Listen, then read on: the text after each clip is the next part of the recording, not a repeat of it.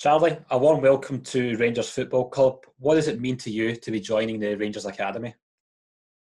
It means everything. It was a dream come true whenever I got asked to sign the contract for Rangers Football Club, and from day one, from the first day I walked in to the training ground, I knew that it would be a perfect place for me to go and play my football and try and improve myself.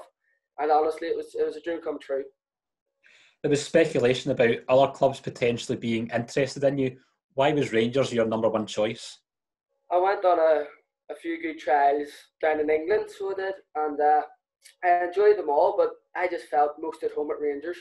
I just thought everything about the club, the people, the players, the coaching staff, the really from top to bottom, everyone that they look after you really well and they really care about you. And even though when I first went over I was a trialist, I never once felt like I was a trialist, and that just made a big impact on me. It made me feel like it's a place where I can really picture myself in the future. So whenever Rangers come in with wanting to sign me, I knew 100% yeah, I was going to sign.